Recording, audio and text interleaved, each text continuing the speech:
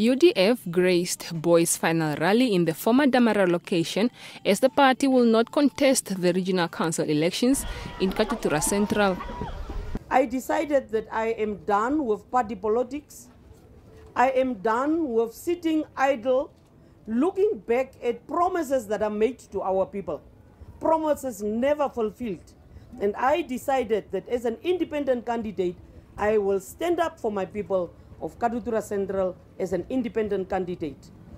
And therefore, I want to say to the people of Katutura Central, you vote for me, and I can assure that at least we will have one adult employed in every household, at least one.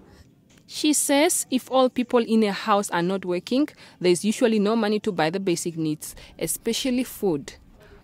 Boois also promised a mobile police station, a clinic, a public library, and to reopen the cinema hall, which is currently being rented out to churches. Vote for me, Yvonne Boois. Not only am I qualified for the position, I have the know-how, I have the experience, and above all, I'm determined to bring about change.